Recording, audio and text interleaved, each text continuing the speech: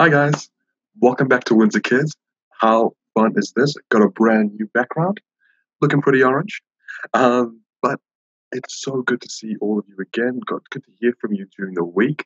It's been an amazing time in the last few weeks. We're obviously entering to level 3 now, so we'll see how that's going to be a little bit different. But first things first at Windsor Kids, highlights. What has been your highlights? What's been going on with you guys? Last week we showed you Audrey and Chloe what their highlights were. Here's a couple of other kids that's going to show you what their highlights are. There's a Claire and Janie, and it's a bit of a special surprise for one of them, and they're both very excited. So, hi Claire and Janie, what was your highlights? Hello everybody, my name's Claire and my highlights are getting ready the surprise for my sister's birthday. There's balloons that say happy birthday and these balloons with confetti inside. And yeah, that's all.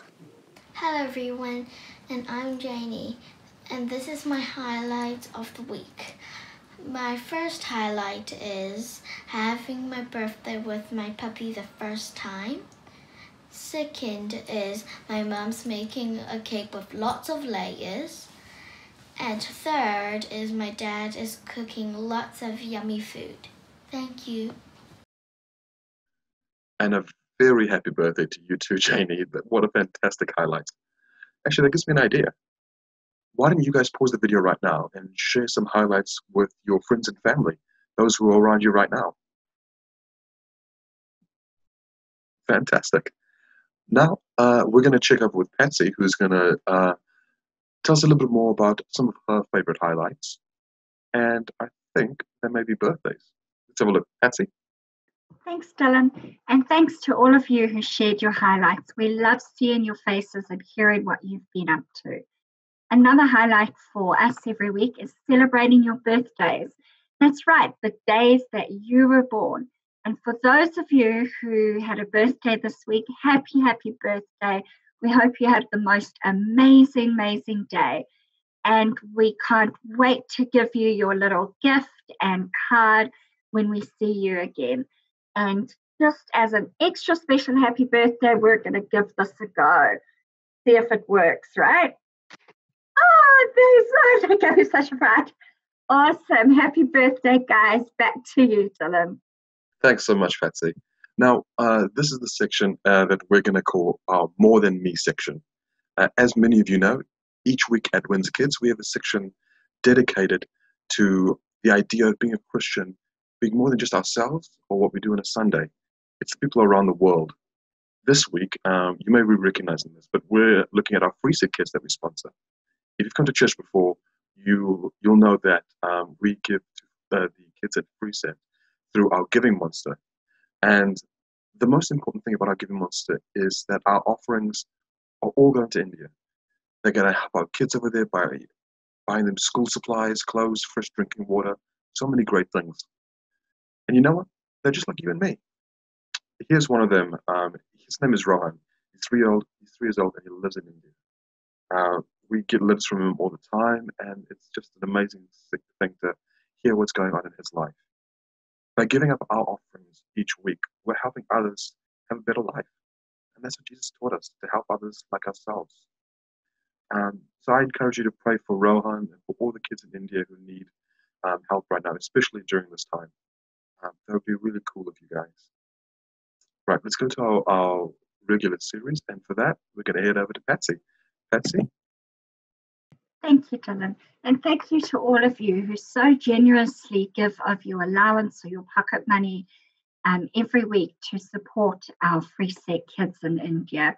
We really appreciate it, and we know that they do too. Good on you for being missionaries and sharing the light of God to the world. Guys, can you believe it that we've come to the end of our Bible series almost? We're looking at the last books of the Bible today. Can you believe it? After 11 long and awesome weeks, we will have learned the names of every single book in the Bible. 39 in the Old Testament and 27 in the New. That is impressive, guys. And for those of you who have sent us your recordings of you recited every book. That was amazing. We can't wait to see what the rest of you can do. Today, we're going to learn about the last 9 books of the Bible. These are books of God's final messages to people in the Bible. 8 of these books are like we've learned in the last 2 weeks. They are letters to God's people.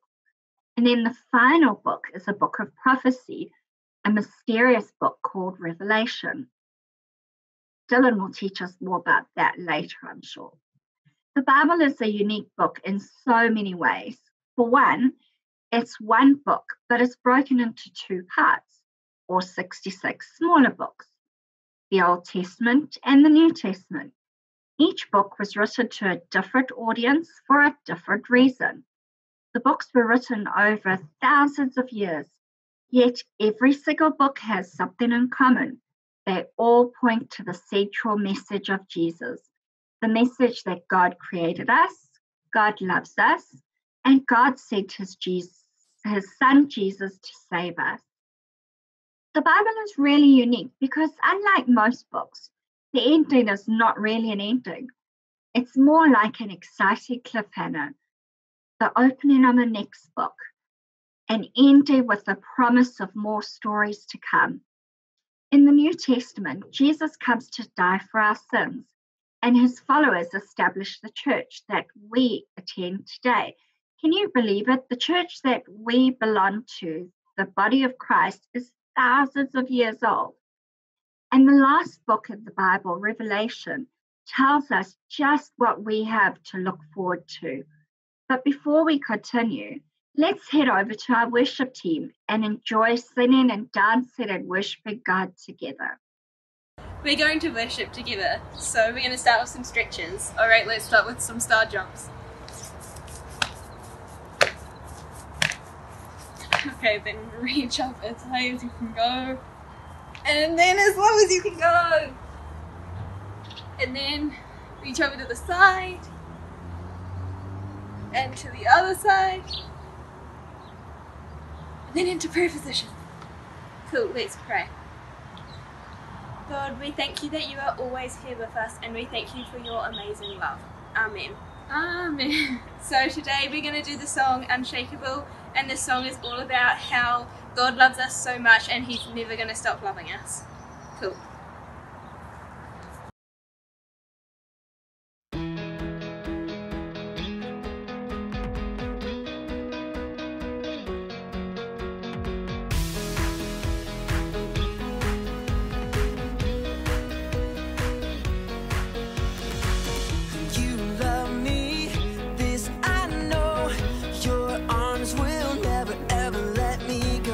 You'll be there by my side.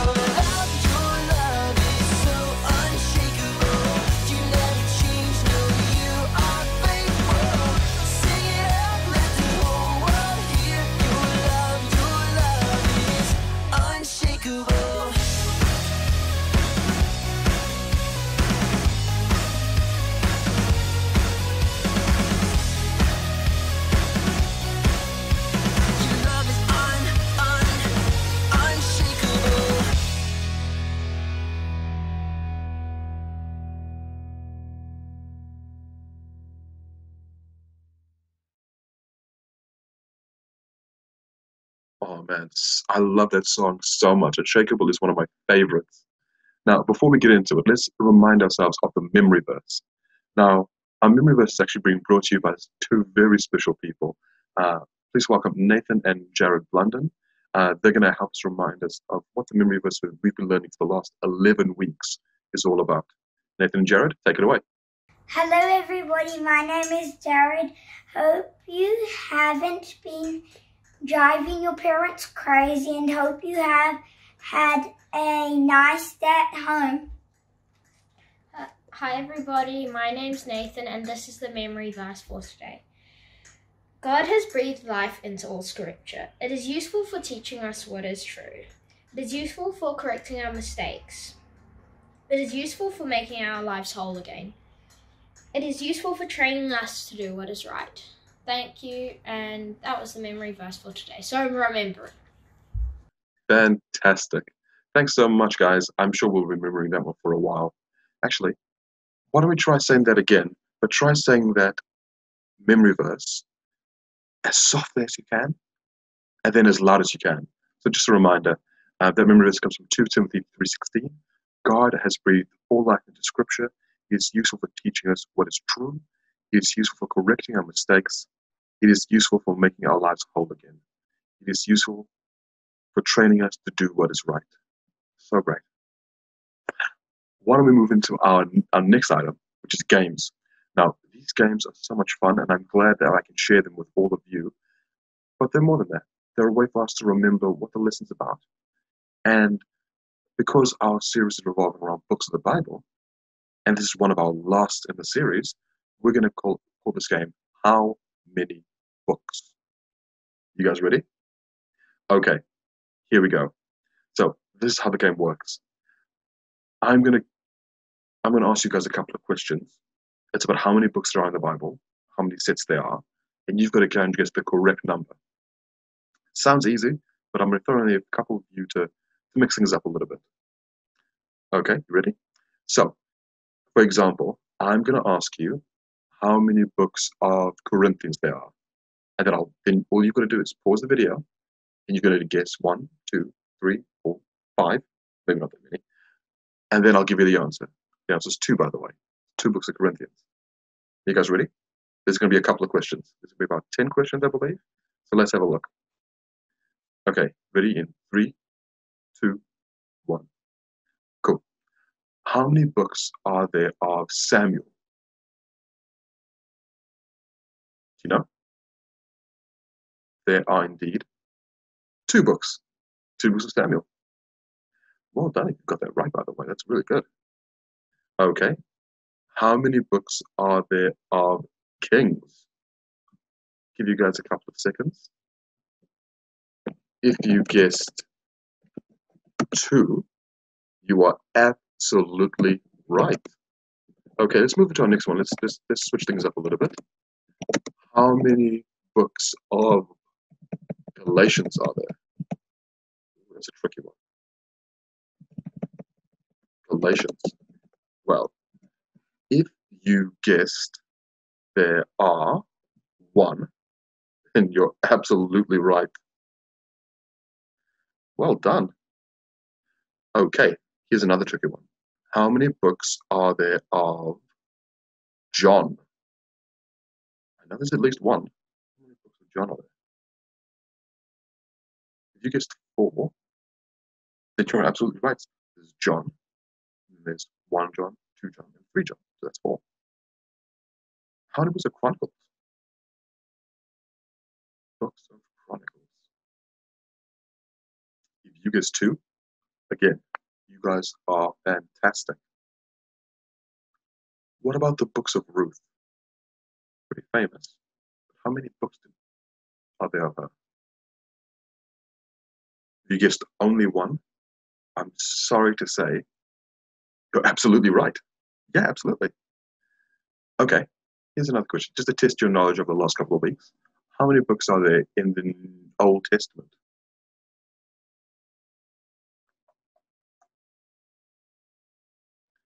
If you guessed 39, which is a lot, by the way, you're absolutely right. We've covered 39 of the old books. That's so good.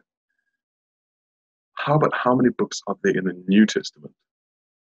Some of you might be able to work this out if you know how many books are there in total. But how many books are there in the New Testament? If you guessed 27, you're bang on the money. That's so good. 27. Okay, here's a tricky one.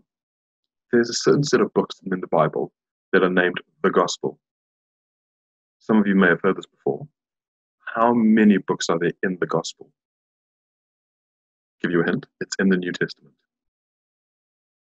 There are only 4 books in the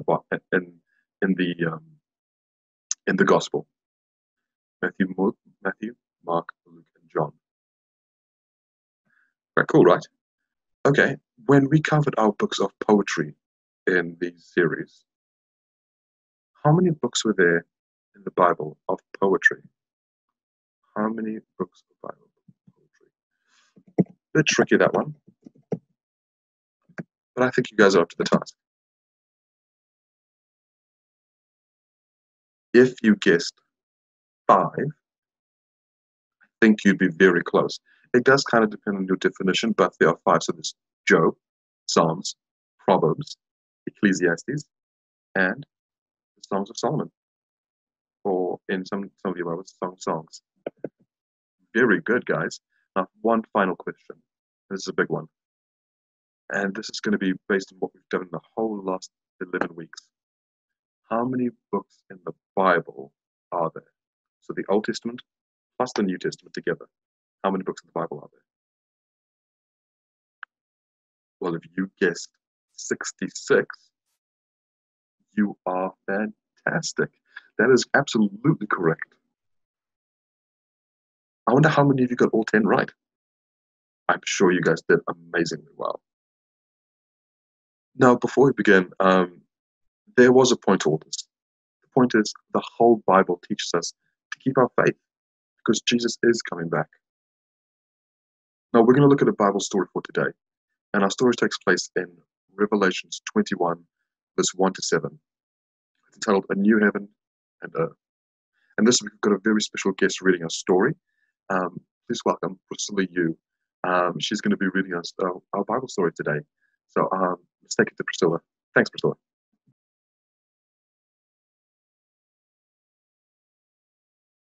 The first heaven and the first earth had disappeared, and so had the sea.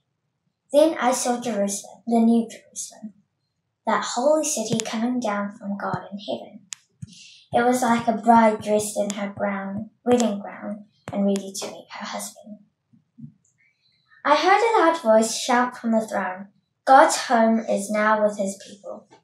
He will live with them, and they will be his own. Yes, Lord will make his home among his people. He will wipe all tears from their eyes, and there will be no death, suffering, crying, or pain. These things of the past are gone forever. Then the one sitting on the throne said, I am making everything new. Write down what I say. My words are true and can be trusted. Everything is finished. I am Alpha and Omega, the beginning and the end. I will freely give water from the life-giving fountain to everyone who is thirsty. All who win the victory will be given these blessings. I will be their God, and they will be my people.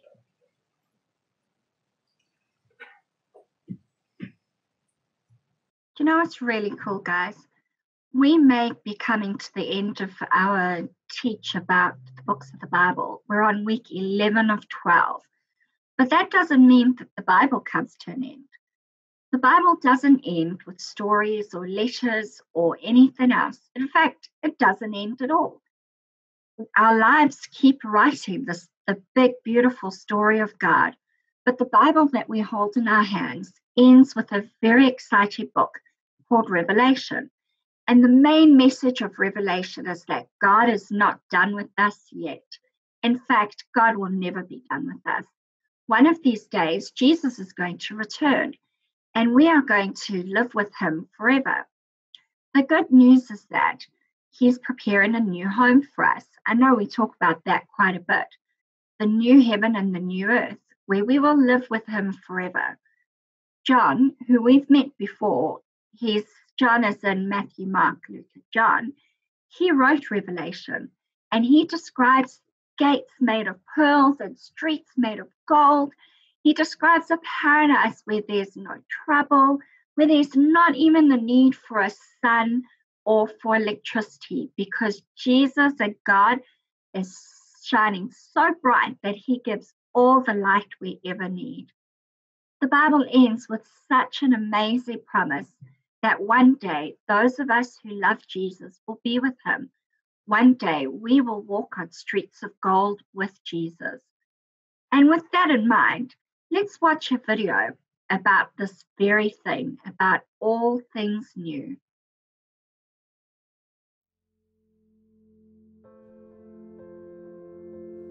Many, many years ago, one act of disobedience brought the curse of sin and death upon all mankind. And with that curse came great sorrow, grief, confusion, sickness, pain, anxiety, and fear. But through the sacrifice of one perfect man, our Messiah, sin's curse was broken. And with his death and resurrection came the promise that one day the effects of the curse would be completely gone. It was on the bleak and gloomy island of Patmos that God revealed a glimpse of the glories of heaven to his deeply loved apostle, John. It was on this island, drenched in darkness and the horrors of persecution and loneliness, that John was encouraged with the promise of a much better place. Heaven is a real place where Jesus lives, and in his presence is great joy and pleasure forevermore. God's glory is unveiled and visible. It is a place where we enjoy face-to-face friendship with him. There are no tears because there is no death, pain, or sorrow. There are no broken relationships and no broken hearts. All who are his are new and incapable of hurting or being hurt. The great city of our God, the New Jerusalem, shines in spectacular glory. A crystal clear river flows from the Messiah's throne down through the city, and those who drink of it will never thirst again. Also, in the midst of this new paradise stands the tree of life. The tree that mankind had once been forever banished from approaching is now placed out in the open to be freely eaten from. It is filled with fruit, and because it feeds off the river of life, its leaves will never fade away. It is eternal, like everything else in this new and wonderful place where Jesus lives. The sun and the moon no longer light the earth because they are no longer needed. The brightness of the Savior's glory illuminates the great city, which is built with gold, precious stones, and pearls, and his light sends prisms of color out over the expanse of his kingdom. It is the same city that multitudes of God's people throughout all history have longed for, a city with eternal foundations, whose architect and builder is God himself. Open your eyes, your ears, and your heart. Behold Jesus, the Lamb of God, who takes away the sins of the world. He is the King. Follow him into his kingdom. Be willing to give up everything to obtain something far greater, the treasures of heaven that cannot be destroyed, cannot disappoint, and cannot be stolen. Yes, I am coming quickly, Jesus says, and all those who are his respond, "Come, Lord Jesus, come."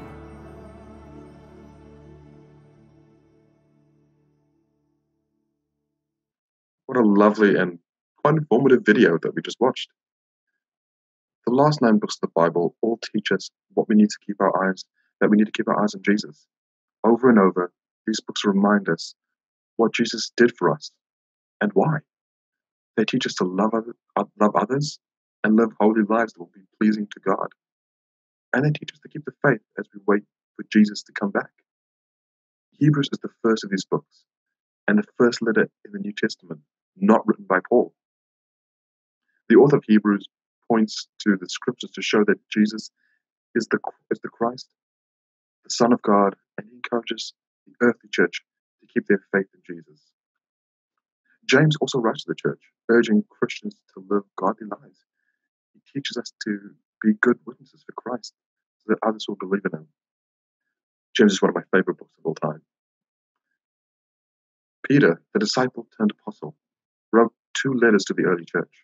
He wrote one letter to encourage the believers to stand strong when they are persecuted, and he wrote a second to warn them about false teachers.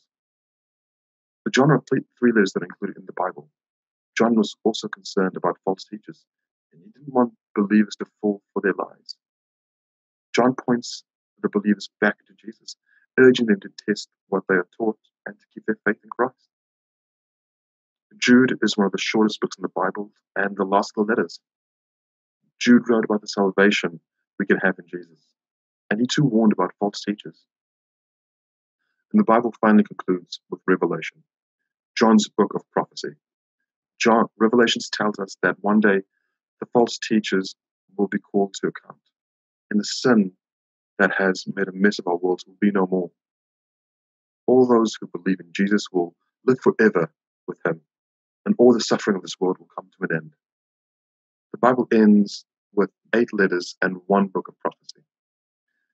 These books urge us to keep the faith, to avoid false teachings, and to remember the promise that Jesus will return.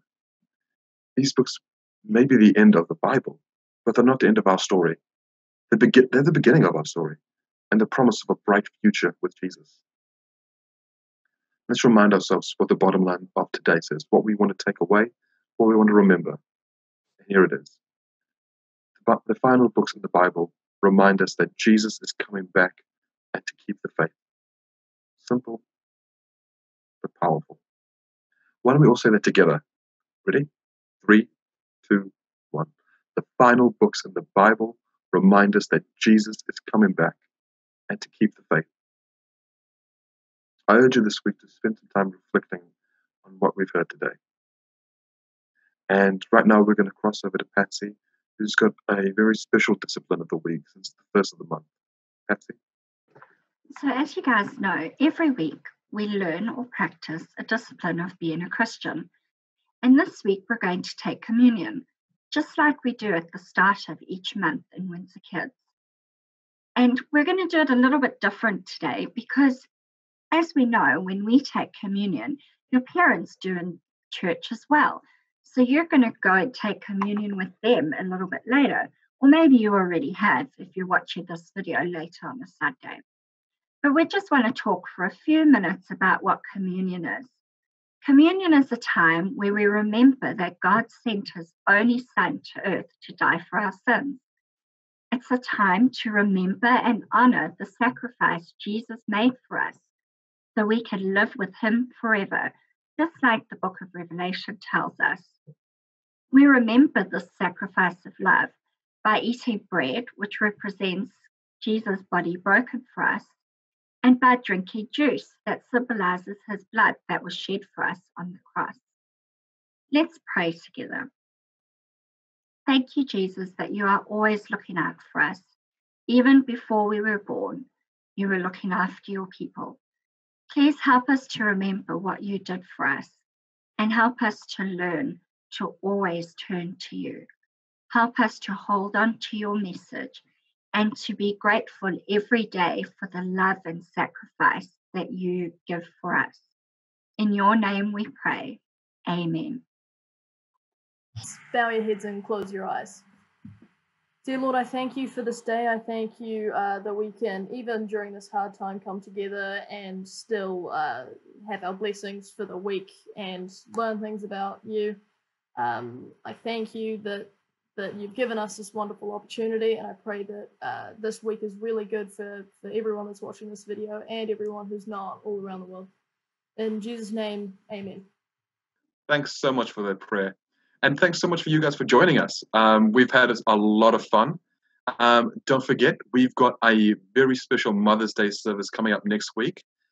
So practice all those crafts and spoil your mother's rotten. Also, right after this, we've got something really special. that Pat is going to tell us about. Thanks, Dylan. Guys, we had so much fun last week with those of you who were able to join us on Zoom. We played scavenger hunt, we caught up, we got to see your houses, your blanket forts, everything you guys were getting up to. So if you would like to, we will be on a Zoom catch-up at 3 o'clock again today, this afternoon.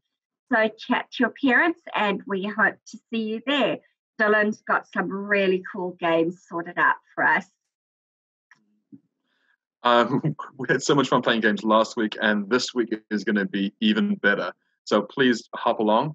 And to get us really in the mood for games and all the things that great that we love, we're going to end with 2 more songs today.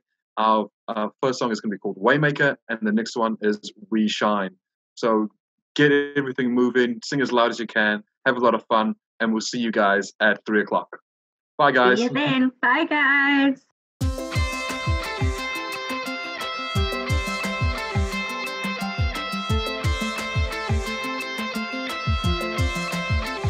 You are here, moving in our midst. I worship you, I worship you. You are here, working in this place. I worship you, I worship you.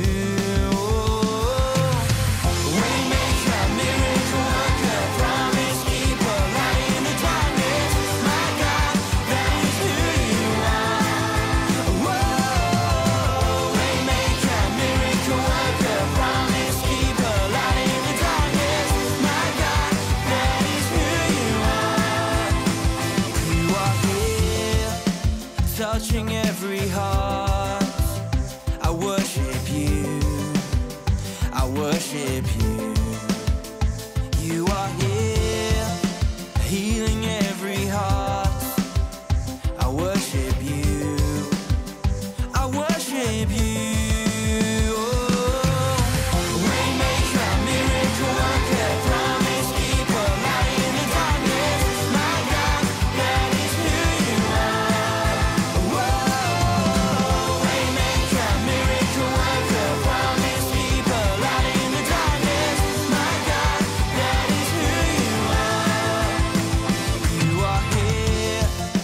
Turning lives around, I worship you, I worship you.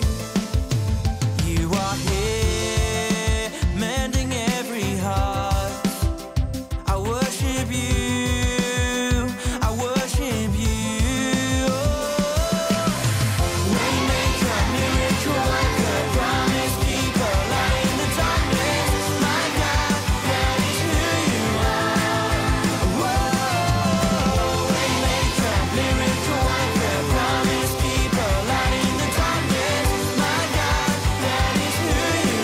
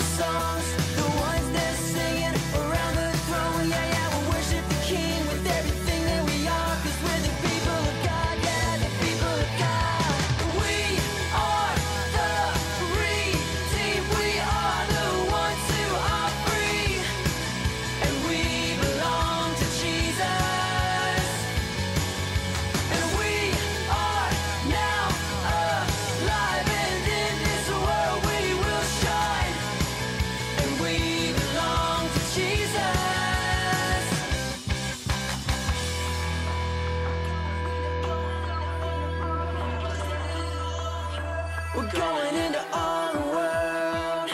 We're carrying the light of Jesus. And we shine in the darkest place we shine. Yeah, we're going into all the world. We're carrying